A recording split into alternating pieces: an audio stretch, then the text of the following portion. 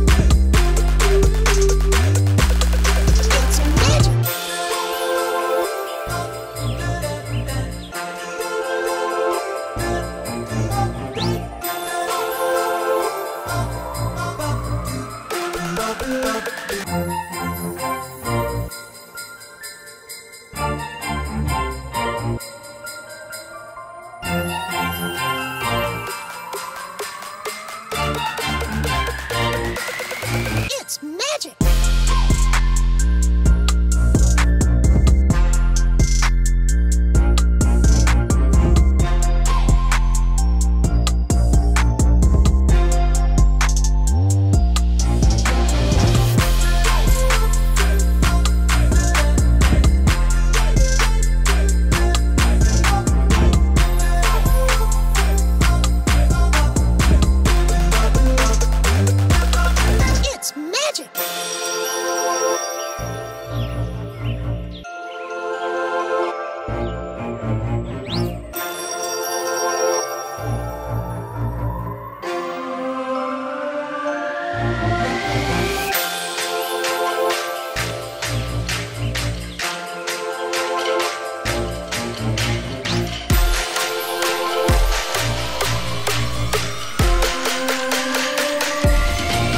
Magic!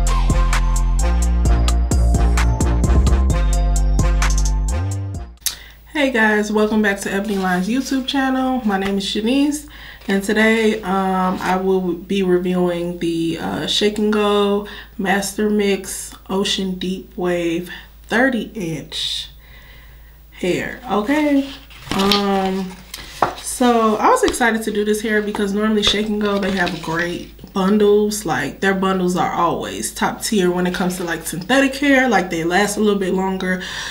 I wanted to review this hair. So initially when I saw it, I was like, I don't know, let's see.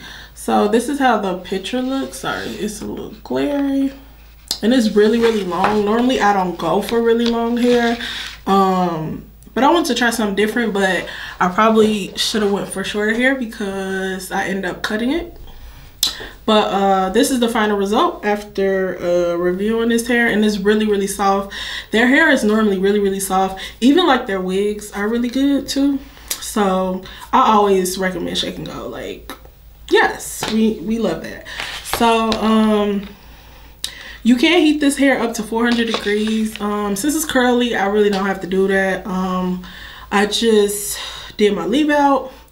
And yeah, so what I did today was like a Oreo, they call it like the Oreo mix or whatever, and it came out pretty good. At first I was kind of like, I don't know, I never seen it with curly hair, so I was honestly trying something different.